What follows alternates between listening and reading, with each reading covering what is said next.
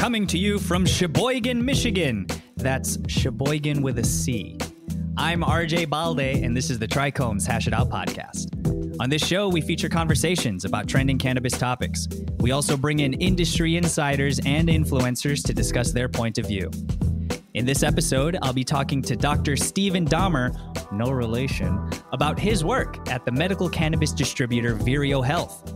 We'll also talk about his research in ethnomedical systems and much more.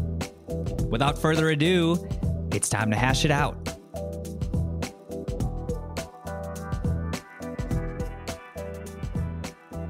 Today, I am joined by Dr. Stephen Dahmer, board-certified family doctor and chief medical officer at the multi-state medical cannabis company, Vireo Health. Welcome to the show, Doc. I'm stoked to have you. RJ, such a pleasure to be here. I've enjoyed listening to your show and excited to participate. Oh, good. Right on. I'm glad to hear that. Where are you joining us virtually from today? I'm from just a little bit north of the city, New York City, in a little town called Piermont, which I call home. Okay, right on. Now, how has your year been so far? I know that's a loaded question, but I like to start off each conversation with a wide question such as that.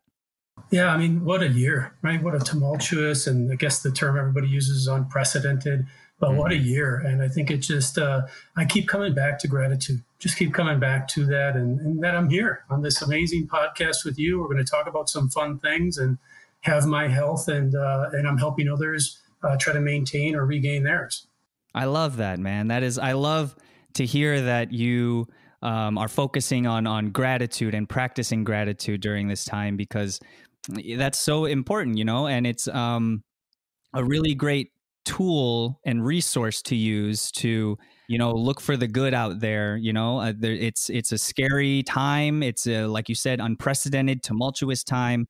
But if anything, it's even more so a reason to be grateful for those around us that are, you know, keeping us safe on a daily basis. Everyone out there that is essential, man. Shout out to them.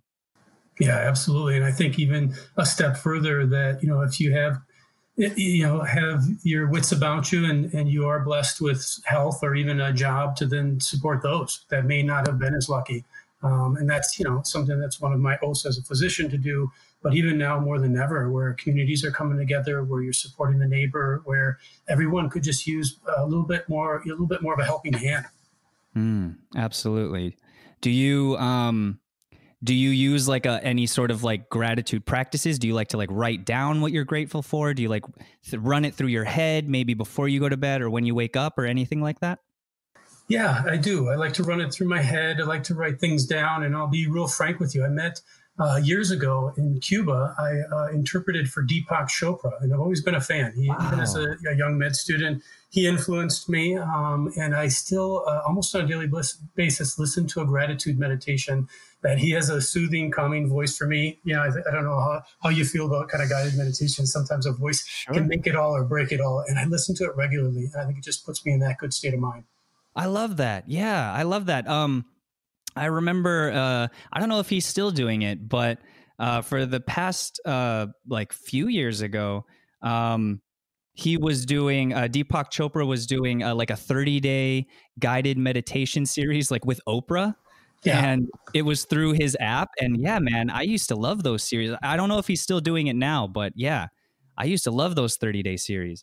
Yeah, one other that really impacted me, you probably heard of Brother Steindl Rast, and it's on YouTube. I think it's called A Good Day, and it just is one of those that's just, you know, puts you in that right state of mind. I love that. And it's certainly, you know, it's a constant conscious mental effort, right? To always find those places in which you can express a little gratitude or increase your levels of gratitude for something that, you know, you might deal with or see on a day-to-day basis, and you you might start to you know, take it for granted or you know, just think this is the way things are for me. And so it's great to have those resources that can put you in that grateful mindset and remind you that there's so much around us to be grateful for, even during a time like this. Yeah, no, and I think now more than ever, I think the focus right now, and for good reason, is on physical illness and transmission, and sometimes ICUs and vaccines, and mental health is really what we all need to be discussing early on, because we're already seeing a lot of the ramifications of what this has triggered for some people, and the issues that it's causing in mental health. Certainly, certainly. Now, tell me about you. Oh, I mentioned, before that you are the chief medical officer at Vireo Health. Tell me about how long, first of all, how long have you been with Vireo?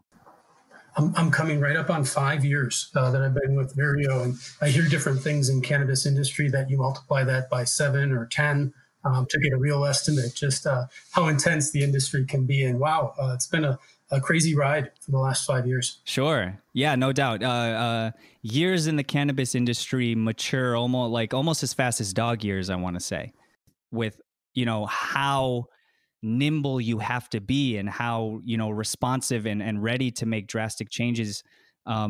You need to have those skill sets, and you need to have that focus in the cannabis industry, just because of how nebulous it still is. The legal cannabis industry has been around for a few years now, but it is still in many ways in its infancy. Don't you think? Yeah, no, absolutely. But also the flip side is the tremendous respect for those that might scoff at 5 years that have been doing this for 20, 30, 40, and just realizing how we, really stand. And I see that over and over, kind of standing on the backs of giants, of those that paved the way for a physician like me to be discussing cannabis. And I'm excited to talk more about that. Totally, totally. Now, yeah, so you've been at Vireo for about 5 years now. Tell me about what it was like for you and your team back in March, when all of the initial lockdown procedures started taking place during the pandemic.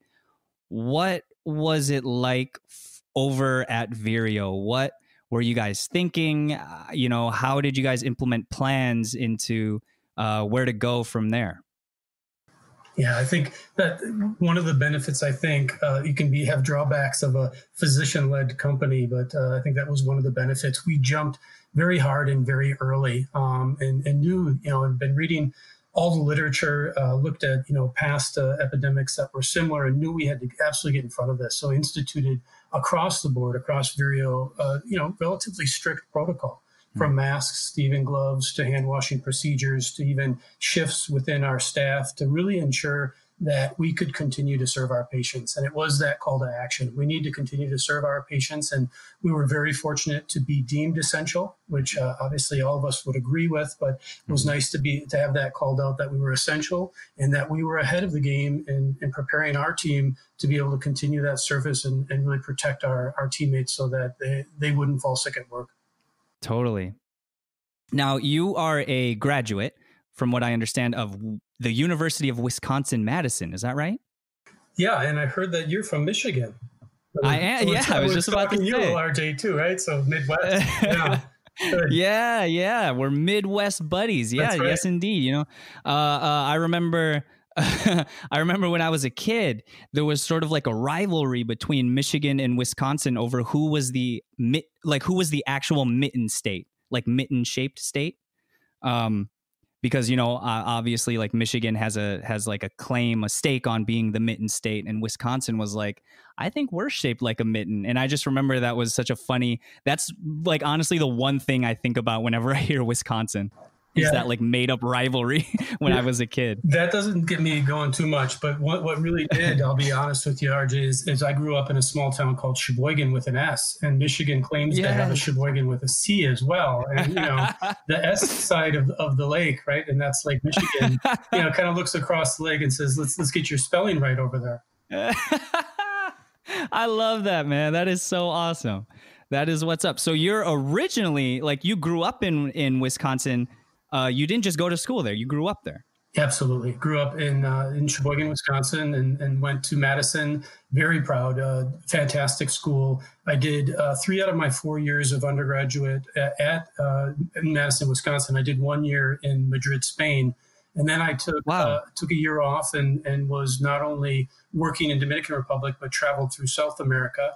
And I came back and did, 2 years of med school. And then I did something very unconventional as well. I requested a 1-year leave of absence after my second year of medical school.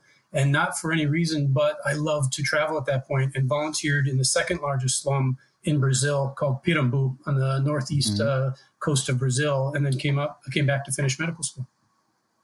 Wow. Wow. You've really been all over the place. That is so rad. I've never been to Brazil. I hope to go one of these days, but that work is so important that you did there. Yeah. Incredible experience. Yeah. It just really shaped me to this day. I love that. Now, how did you go from not only attending a school in the Midwest, but growing up in the Midwest, where even to this day, apart from Illinois and Michigan are the only two states, I believe, in the Midwest to embrace cannabis legalization. Overall, in the Midwest, it's not really widely embraced even to today. So how did you go from growing up there to then working with medical cannabis? Yeah, I mean, I think it's a long and windy road. I guess the short story of it is I always, through my travels, was fascinated with diversity, and which led me to do residency in New York. And so did a residency at an underserved clinic with Beth Israel Hospital. And after residency, went to travel a little bit more, and then rekindled an old relationship. The founder of Vireo Health, Dr. Kyle Kingsley, he and I had met on a medical exchange to Cuba about 20 years ago. And he called me up while I was working in New York, and he knew that I had an interest in plant medicine, had an interest in integrative medicine, and that cannabis was kind of right up my alley, and said, listen, you know a lot about plants. What do you know about cannabis? And I admittedly, despite all my studies in plants, knew very little, and started to do some research. And he offered me, if we would win one of the very competitive New York licenses, to come on as chief medical officer. And that was 5 years ago, RJ. Wow. Now, why do you think that your knowledge up until joining Vireo, your knowledge on medical cannabis was limited? Do you think that had at all to do with your upbringing in the Midwest? Because I know it did for me. Yeah, I think upbringing in the Midwest, but let's just be frank, the tremendous amount of negative stigma surrounding this plant is just, we can't even grasp to what extent that goes in our psyche. I think for all of us, and even for me, being a physician that is open to plant medicine, and there are thousands of plant medicines, so I had many others to look into and to study and to learn more about. But honestly, it was just truly the taboo and stigma surrounding the cannabis plant that kept me from investigating it more. Totally. Yeah, I feel that. Yeah, there's just one more thing on that, RJ. There's just so many layers to it. And even, for me, it probably took me a year to even learn the derogatory history of the term marijuana. And why we really try to use cannabis. A lot of our laws are written marijuana, so we're forced, even in some states where we operate, to still use the term. But to really dig into those things was fascinating for me and eye-opening. And then to look at what is that stigma that you bring to the table. And I think I'm up to almost 160 lectures I've given on medical cannabis, and always start out the same.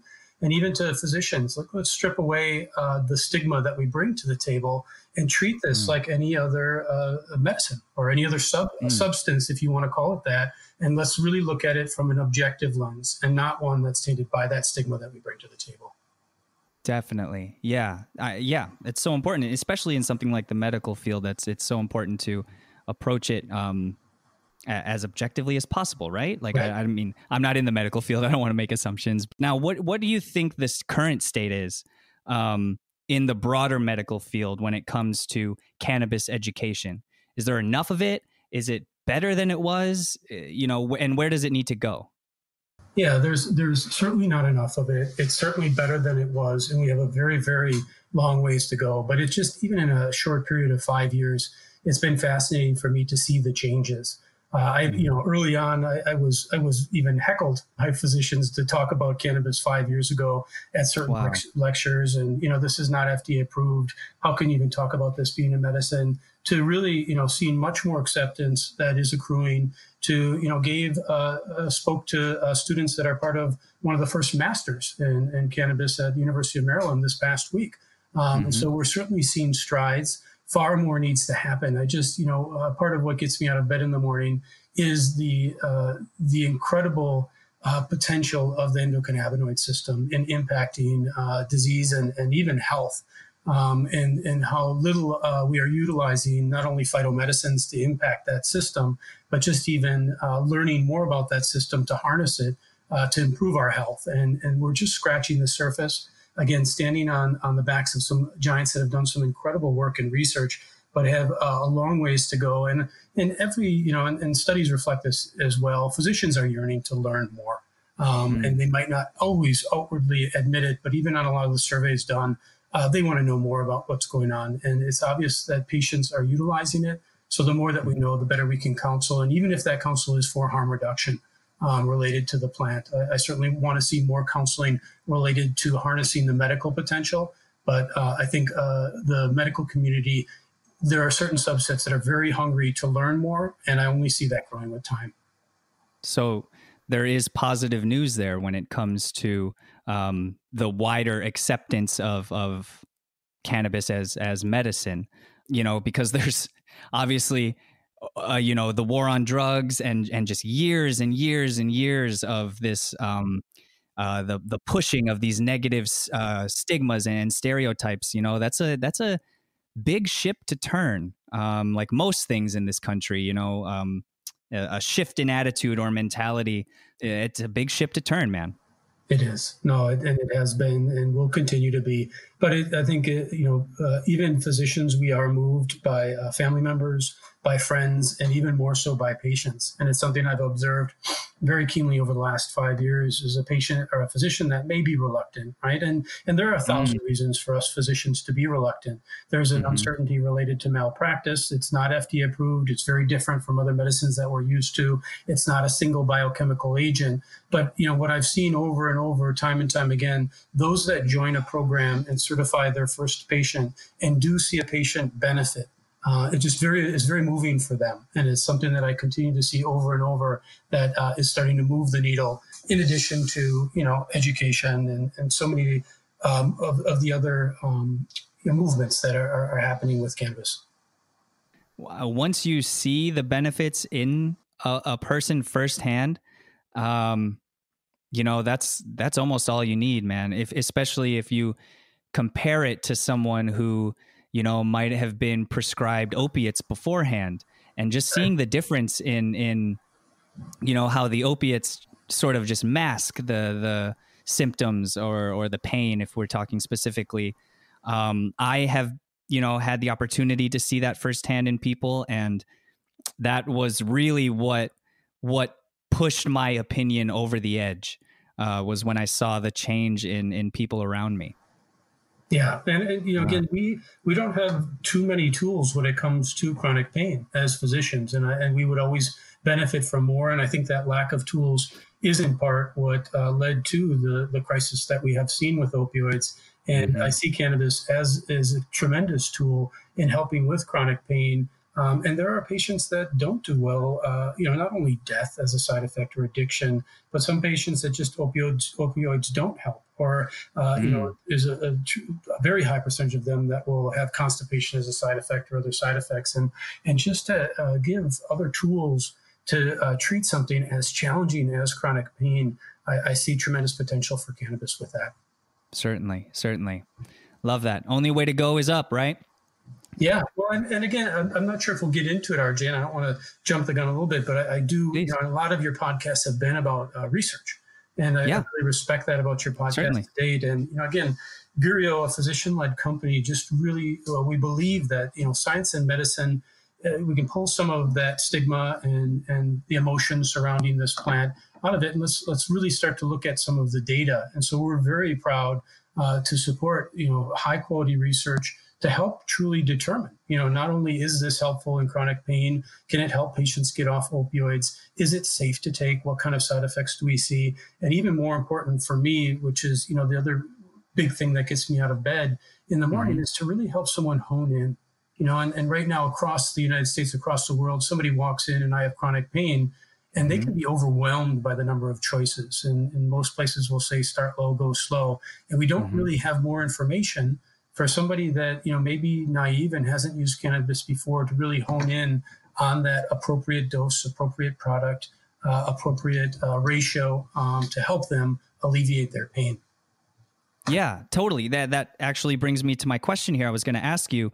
So Vireo Health offers an array of products from CBD, THC, CBN ratios to THC, CBD ratios, and then also THC or CBD dominant extracts. So can you tell me about the process toward pointing patients to the product that might work best for them for their unique condition? So if I'm a patient and I walk in and I'm trying to find the right product for me, how would you help me locate that product?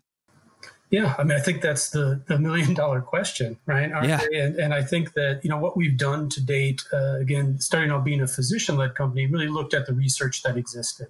So, and there are, it's an amazing plant as well to look at the number of conditions that qualify a person for medical cannabis. And the latest estimates I've seen are we're over 3.5 million Americans that are part of a state legal program. I've seen estimates over 60 different conditions. So it's very different reasons why people are coming into a dispensary. But we could look at that literature that did exist, to try to at least gauge what might be a right dose specifically of their THC. But then there's that complexity of the plant. There's the CBD, there's the ratio. You go into the next level of minor cannabinoids beyond that, terpenoid levels. And everyone will look at, some of the literature that exists and look at different chemovars or strains and start to inch someone towards this based on other things that they would like to treat in addition to their condition or things that they're trying to avoid. But truth be told, it's just a lot of a patient or a customer trying on their own. So a trial and error for them. So one of the first things that we tried to do, and we have two very large scale studies that one is already enacted and the other one is coming up. The first one is an observational trial where we're looking at hundreds of patients with chronic pain, and we can see exactly what it is that they're taking, and then compare that to the efficacy. And this is the beauty of research, is you start to get data points of third-party tested products, which all Vireo products are. We know that they're safe. We know that they're precise within that 10% stated dose of the major cannabinoid, and then we can start to correlate that to how effective it is for someone. And we're going to more and more hone in onto, and that's the beauty of this plant, is it's nuanced. Every person is incredibly different, but at least to have some guidelines. So here's kind of a median dose for people with chronic pain. This is a great chemovar that works for them for these reasons. And the science backs that this is the direction that you want to go, kind of in this window that we're aiming for, as opposed to, kind of right now, it's just really not much guidance at all. Yeah. You mentioned that it's, at least for now, it's a lot of, trial and error, just trying to help a patient find, whichever product would work best for them. But I would imagine that when it comes to medical cannabis over different types of medications, a trial and error thing is a little less precarious in that medical cannabis, the potential negative symptoms, if you compare it to opiates or other pharmaceuticals, aren't, as scary. Am I right in guessing that? I absolutely agree. And that, again, one of the big things that turned me on, when you could imagine it was a very difficult decision for a physician to get involved in a Schedule I substance, but not exist in LD50.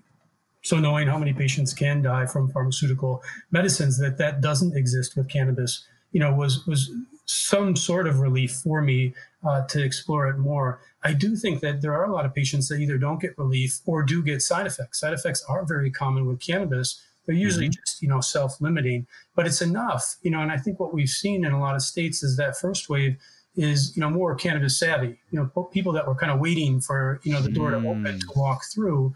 And yet, what I hear from a lot of those that may not be as savvy is, oh, I tried one, capsule, or I tried one puff and it didn't do anything. And no one really coached them on, well, you needed to increase, or we needed to try to switch you to this.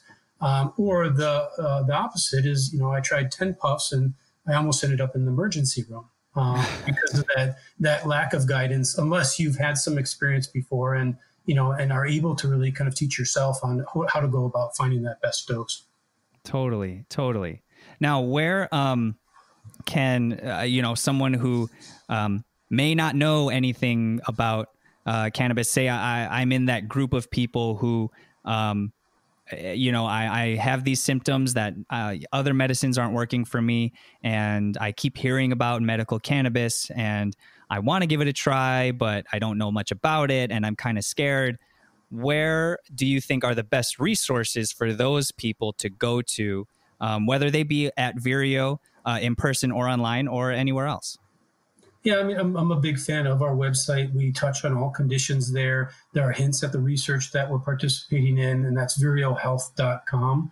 And just really, what I love, I've always considered myself a patient advocate, and so always encourage patients to be their own advocate as well. And again, standing on the backs of giants, this is a medicine. This is one of the only medicines that I have worked with in my career as a physician that was brought to the table by patients. Really patients advocating for this through politics, patients advocating for this medicine to be available for their child with seizure disorder, fill in the blank, that the patients brought this to the table. Continue to advocate. There are great Facebook groups. Would really encourage you, reach out to your local dispensary, reach out to Vireo, and we're accessible, in all the states where we do operate, a phone call away. Oftentimes you can sign up for a newsletter and email away. Really get hungry about learning more about that, because it is a lot of information and it can feel overwhelming at times. But to have a good partner, which oftentimes could be a dispensary or some key players at that dispensary to help learn more, and even recommend some great educational resources. And VireoHealth.com is a great place to start.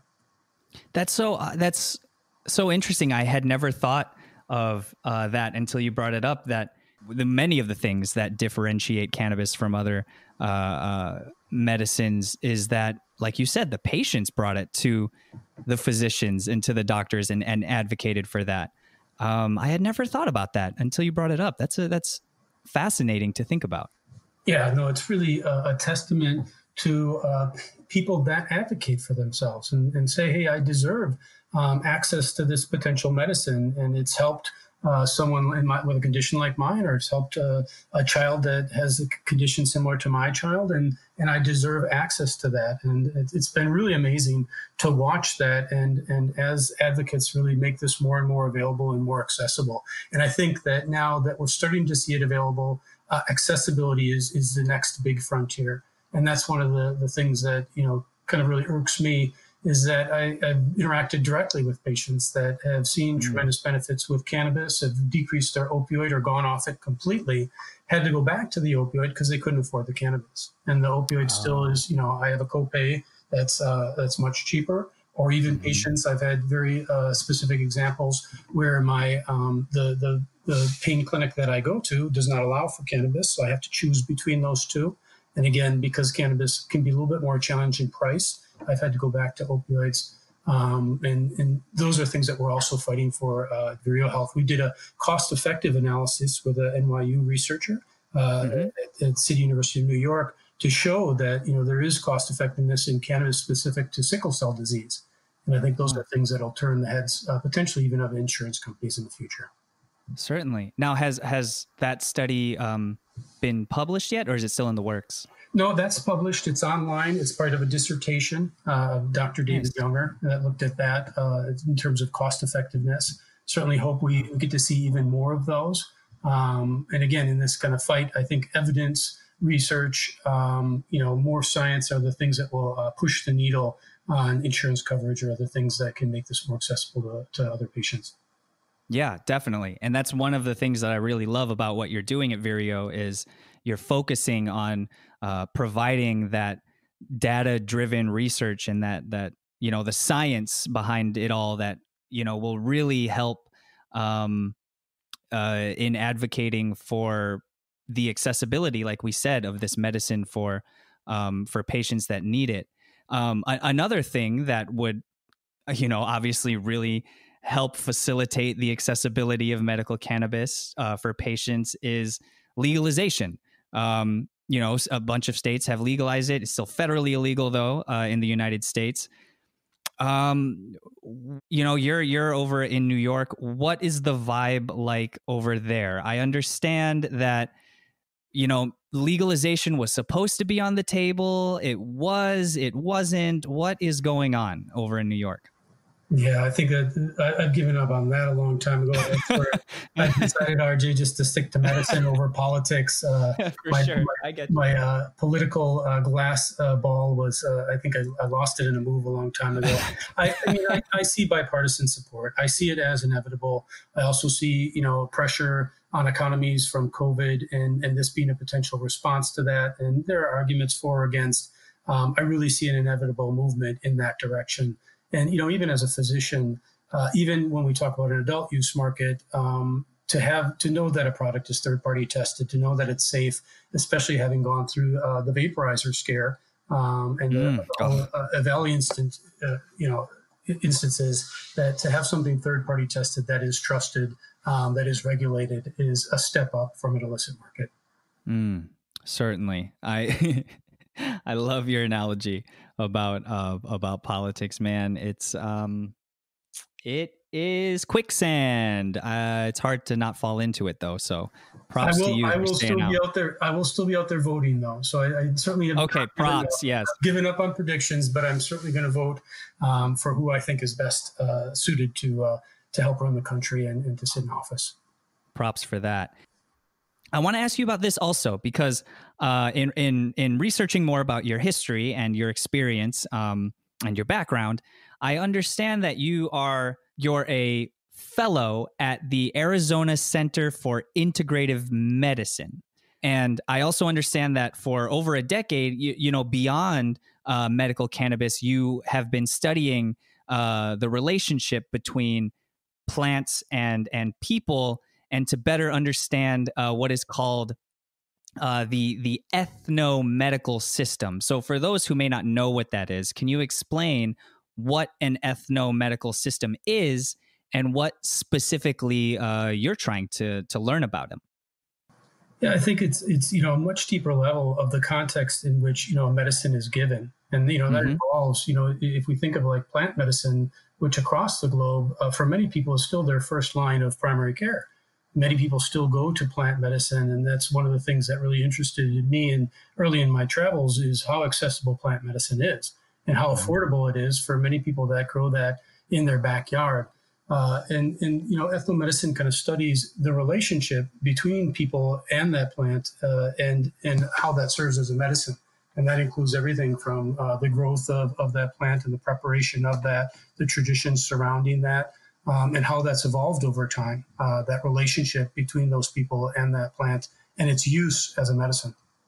And your work in that has taken you all over the world. You mentioned a little bit earlier in the show some of where it's taken you, such as to the second largest slum in Brazil that you mentioned.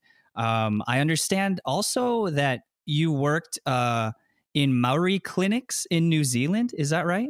That's true. Yeah, in Whanganui or Wanganui, I worked as a primary care physician. So worked both at a clinic within kind of native culture, the native Maori population, and also in urgent care as well. And Wanganui is kind of the southern coast of the Northern Island, and really 85% Maori. And so almost every patient that I saw, Maori in origin, and again in all of those travels and Wanganui in New Zealand included.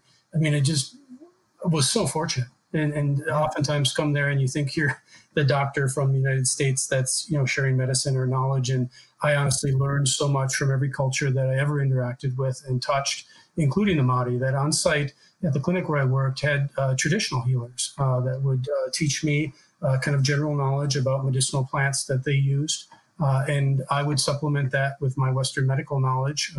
Sometimes in working in urgent care, we saw pretty extreme things from, even melanoma skin cancer to broken bones to one night in urgent care, I had a patient with 42 lacerations. Took a long time to put together those lacerations, but learned so much from the Maori culture and from all over the world, from the favela in Brazil, Dominican Republic, Cuban traditional healers, Palauan Islands have done work there as well. It's just so eye-opening.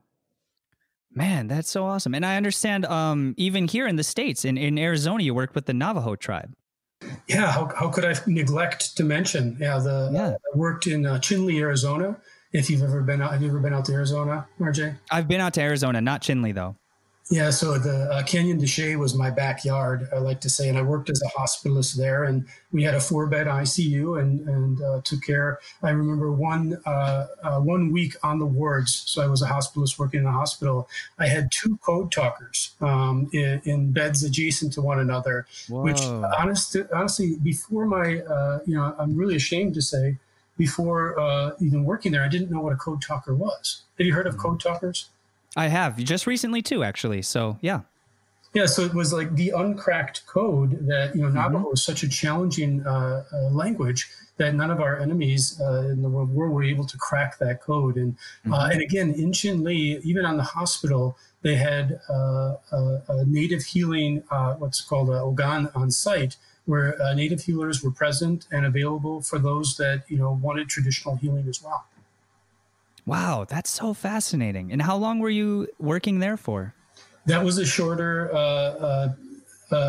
job. That was 9 months. I worked there as locum tenens in Chinle, Arizona.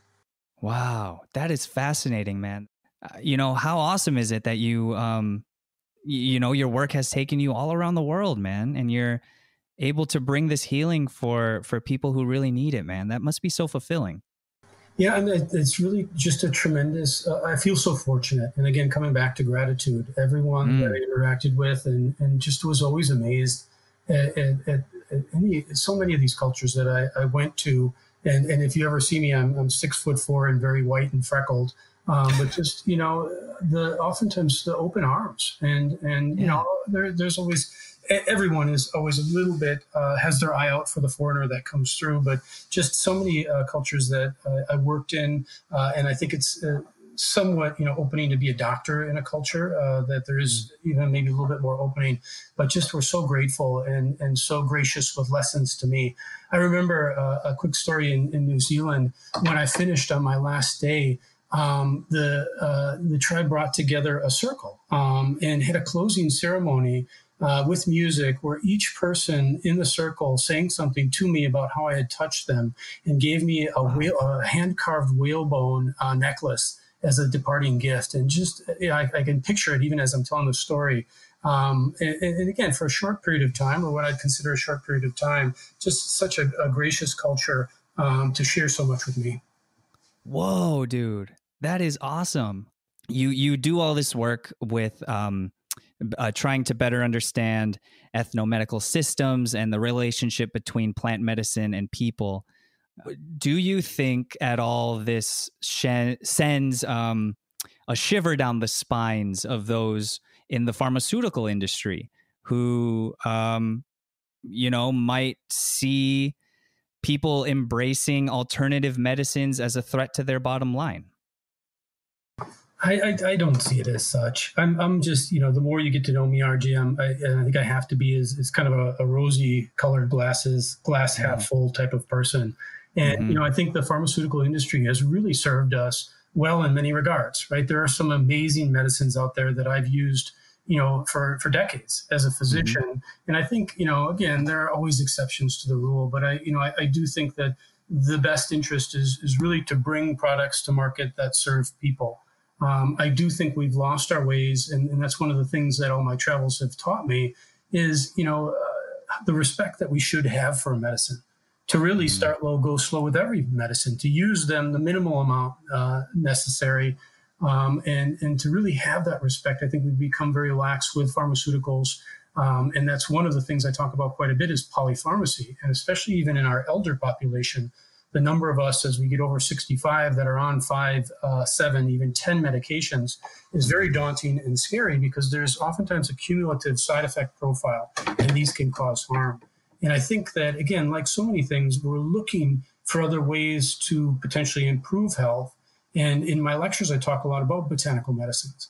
And for a long time, they've been considered dirty, multiple components, hard to study, hard to make a precision product, hard to get through an FDA process. There's only been 2 botanical drugs that have gone through that process in the history of the FDA. But I have this hope, and I think we're on the precipice of some changes, where especially in chronic medicine, we'll see the benefit of these subtler plant chemicals used in combination that don't have such intense side effects as we talked about. And I think we'll see more use of those, hopefully even in mainstream medicine, which is one of the things I'm really working towards. Nice.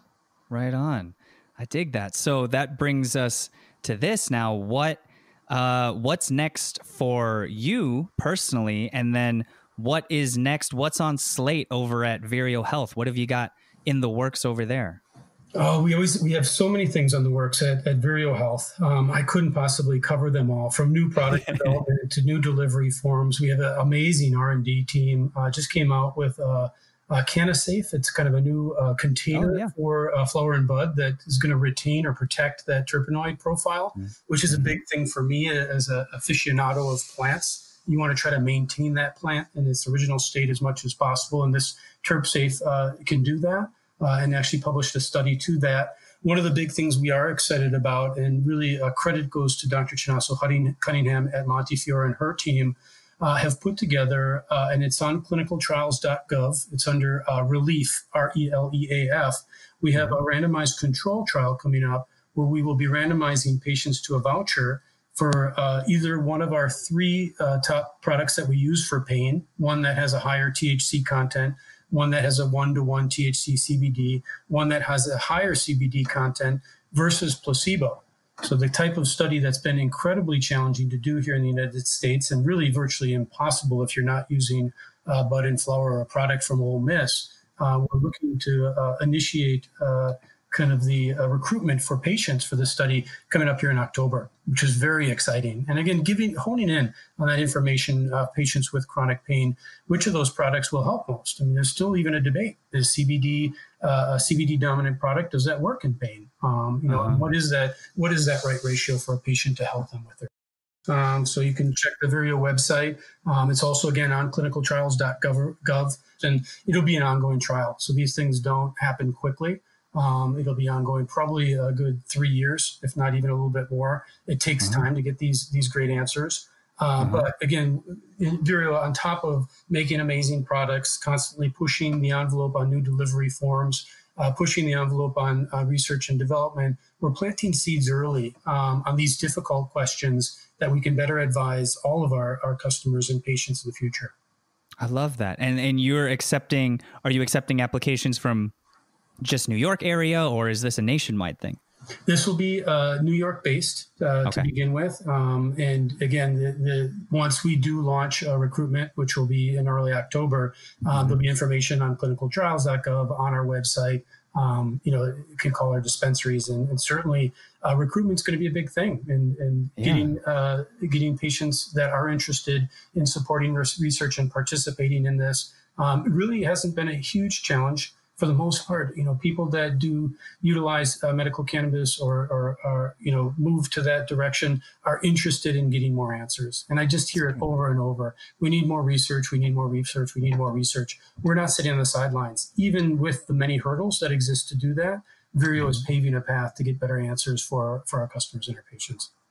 I love that. And I love the pursuit that the team over at Vireo is undertaking to bring this information and to conduct this vital research in order to help patients better understand cannabis as a medicine and how it can help them specifically for certain ailments that they might be experiencing or certain symptoms that they might be experiencing. That is so rad, man.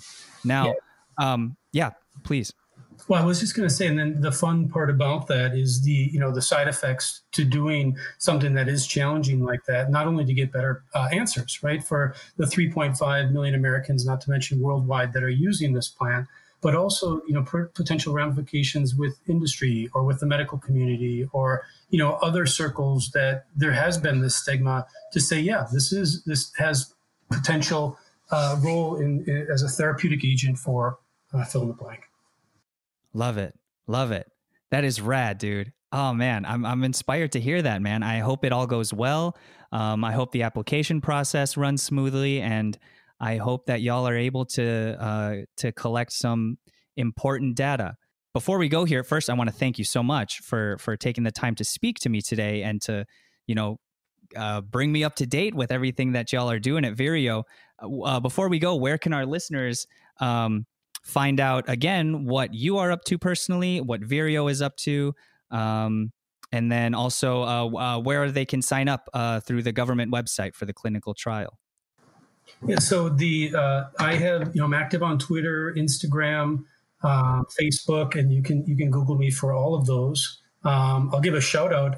Americans for Safe Access just started LeafWire. I don't know if you heard about this, but it's supposed to be a LinkedIn for cannabis.